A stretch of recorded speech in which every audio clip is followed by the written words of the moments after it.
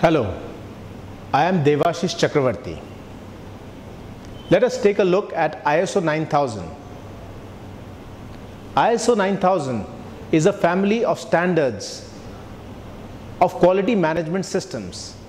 It is maintained by the International Organization for Standardization, and it is administered to various companies by various accreditation as well as certification agencies. An organization that has received the ISO 9000 certificate for a certain period of time can say that it is ISO 9000 certified. The set of standards are laid down in the document. The latest document at this point of time is the ISO 9001 of 2008.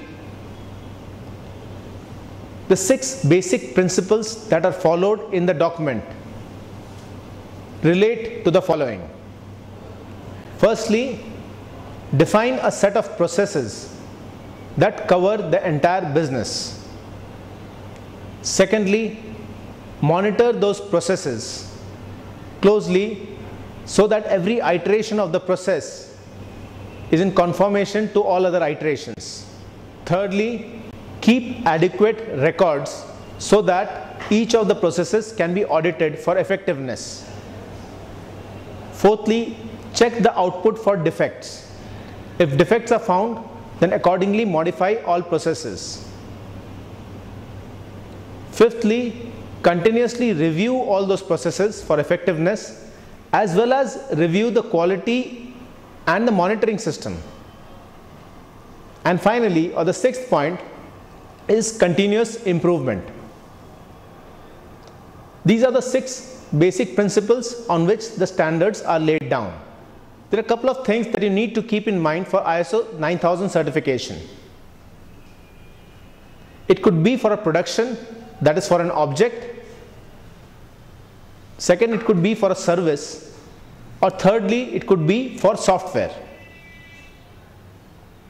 The next thing you need to remember is that an organization needs to be audited and certified for ISO 9000 before it can call itself an ISO 9000 organization. The audits can be of 2 types or must be of 2 types. One is the internal audit. The internal audit will ensure compliance, that all processes are being monitored for effectiveness, whether the records are maintained, whether the entire quality checking process itself is monitored or not. And the external audit will be by an independent agency which will come audit and verify whether all the ISO 9000 standards are being followed or not.